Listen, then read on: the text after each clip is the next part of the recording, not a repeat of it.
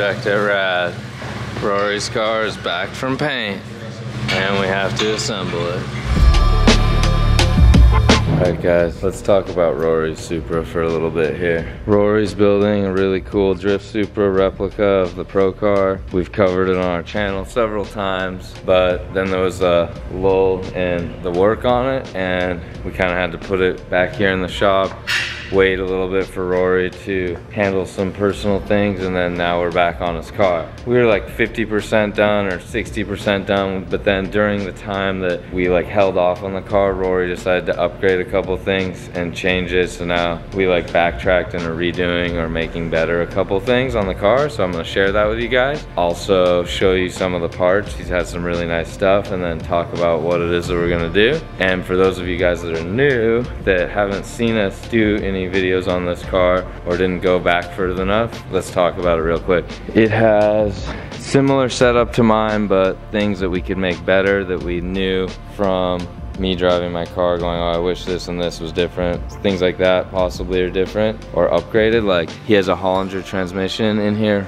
We have the taped off over the cover and the shifters out, but that's a really cool part. It's down inside there. I guess you'll see it a different time. This is not a stroker motor. That's one other thing. It's just a 3-liter PVTi stock motor. He's only gonna make 650 horsepower with it. He's running a 8374 Borg Warner. One really cool thing he just did was do this full Inconel heat shielding wrap, this custom stuff. We got all this done and it's back. He even did the downpipe and the dump tubes and that first charge pipe, so it'll keep a little cooler right near the alternator on its way to the intercooler. This car has hard lines for the coolant running back. They're kind of hidden inside the car, and then we got the rear radiator set up. It's all dusty because it's been sitting in here. We had a cover on it for a while, but gets dusty in a shop. Super nice fab work done everywhere, but we're gonna fully disassemble the whole car and take it to powder coat and everything. There's a couple changes we're gonna have to make and a little bit more fab work before we go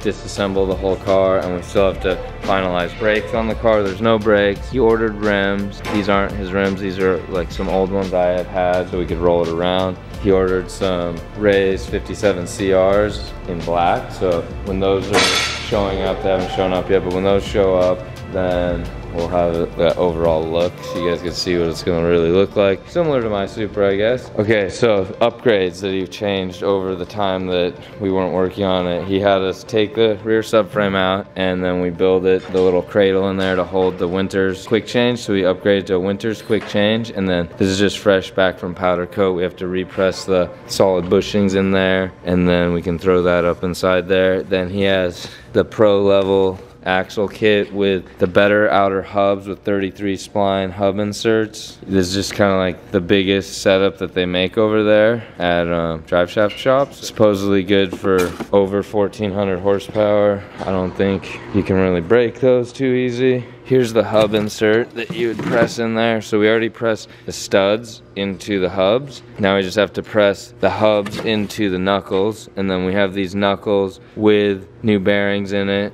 This is the plan, to set those up on together, all the arms back together on the subframe, and then put it back in so we can roll the car around, because right now it's just on jack stands, no rear subframe.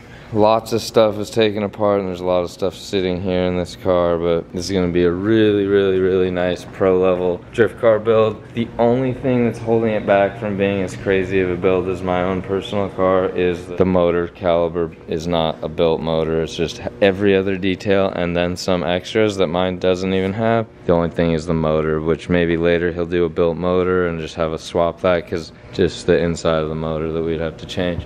That's kind of where we're at on that car, so we're gonna get to work on it. I just wanted to do a quick shout out though. A guy that was selling this rear bumper, and his name is Alexander, and then his buddy is redoing Alexander's Supra. His buddy's name is Paul. If you guys go on YouTube and check out Paul Roseboom, he's the guy that's building that guy's Supra, Alexander's. We did like really good price on this bumper, so I just thought I should shout him out and say thank you guys. It's another Supra project you guys could check out. All right, so time to get to work on this, and we'll give you guys some updates when we knock some dust off of some areas. We're doing a Pro EFI 128 ECU in this, and then a Motec PDM and Motec display screen. So we're gonna start on that stuff too, and then this will have all custom wiring, and we'll kind of show you as all that stuff comes together. It's already started, but we're still in the raw stages, so you could see all the components, and we'll try and share a lot of details for you guys, so you could kind of see why we do stuff and how we do it, and then ask all your questions.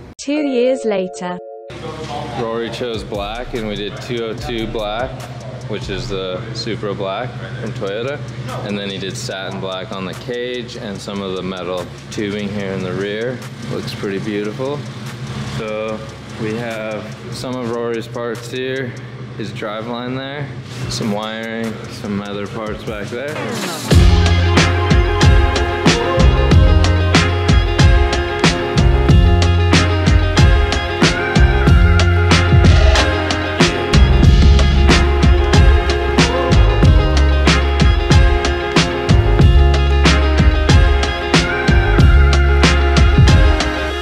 Time to assemble it. Let's see if we can get to this.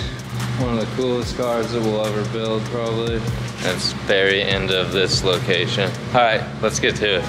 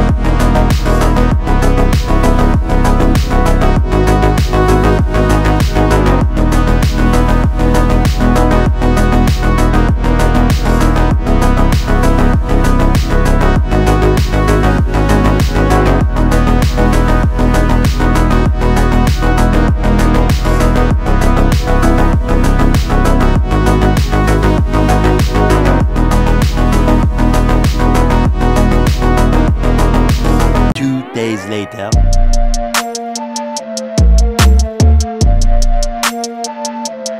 Alright guys, so we've been busy over here. You can see it's a complete black Supra now with the weapon wide body. I've been trying to pack the shop, haven't talked much on the camera.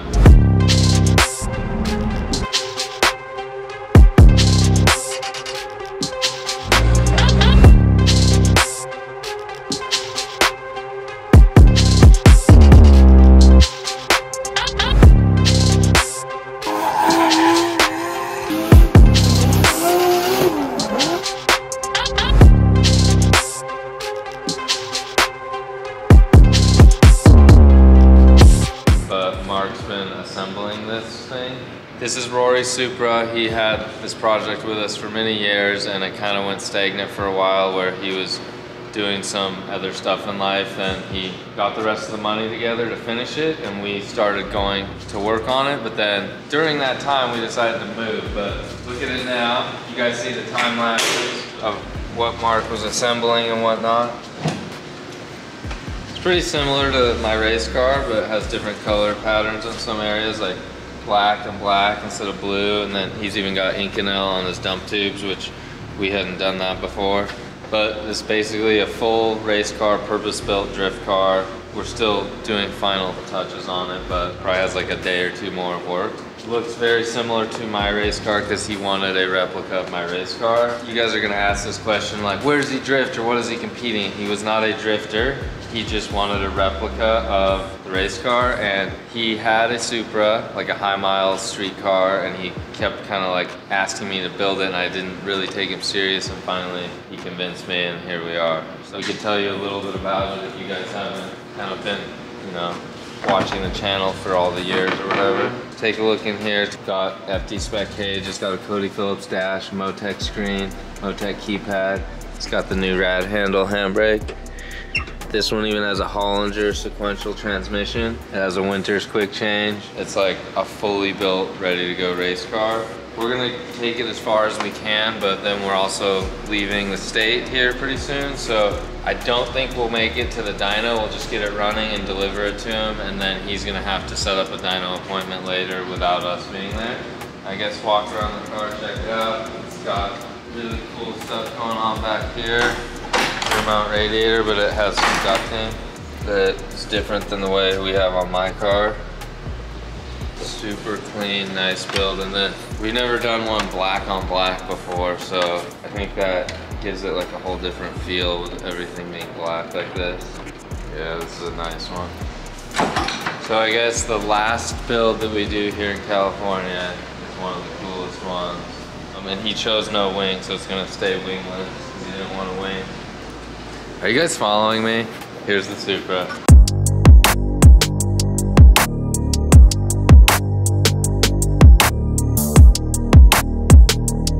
This is it. We have to call it quits on this car. Pretty much done. It just needs to go to the dyno still. So Rory is gonna get a 95% done car. Looks amazing. Everything is ready to go. It just probably needs 2 days of work on it, like getting the map in it, going through stuff when it's running at first, and then testing systems. Then it needs to hit the dyno, so another day there. Maybe go back through it after the dyno, and he's ready to go to the track with it. Maybe he wants a track alignment, so that would be one other thing he needs. But we can't bring it to Florida with us. He didn't want to ship it there, so he said, bring it to my house, and maybe when Mark's ready or a different shop, it's up to Rory. He then will see it through, or if he wants to send it to Florida, we'll see. But I think Mark will just handle it because Mark's put a lot of time in it and knows it pretty much in and out, so that would be the smart way to go. It looks really nice in black on black on black like this. I kind of showed you guys the inside. You can look again. Ooh. Very nice. Simple, clean, perfect. Really like it. Rad Industries handbrake, anodized black, beautiful. And then if you guys have a Supra, you could get this brake kit from us. We'll try and get this on the website pretty soon. This was the first one. We already sold another one to a guy in Europe, and then eventually I'll get one on my own car. So we make the hat, then we use Willwood brake calipers and rotors. The caliper bracket is, we also had that, you know, machined and stuff. So you could do a single rear, bigger if you wanted, or so if you're on a street car, or you could do the dual rear like we see here on this one. Pretty cool. Just been really busy packing all the stuff at the shop, and then we're trying to juggle through what this car needed at the same time. But we have to be loading this container that's behind me in the next couple days, and we're going to Florida. So this is it for California. We're leaving with the last, probably coolest build that we did here. Next, we'll have to see what happens in Florida, guys. See you later. Thanks for watching.